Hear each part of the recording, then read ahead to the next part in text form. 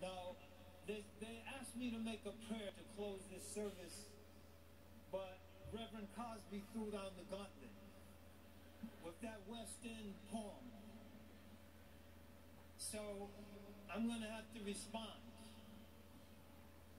This poem was written in Muhammad Ali's house. And Muhammad Ali was the first one to hear this poem.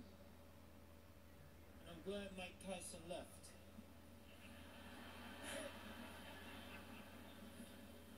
There's two parts. Part one is Ali the fighter. He floated like a butterfly and stung like a bee. The greatest fighter this world has yet to see. His opponents agree on one thing. They all got it right. In the ring with Ali, your life was in danger that night. Had he lived during the time of Jack Johnson, Joe Louis, Marciano, or Max Schmeling, his superiority over all of the former would be telling.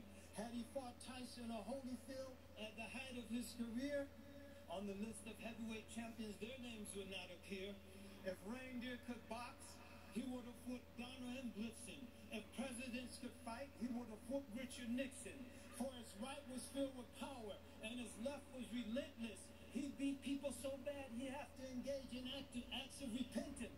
So when you discuss who was the greatest heavyweight of all time, to mention any name other than Ali's is a crime.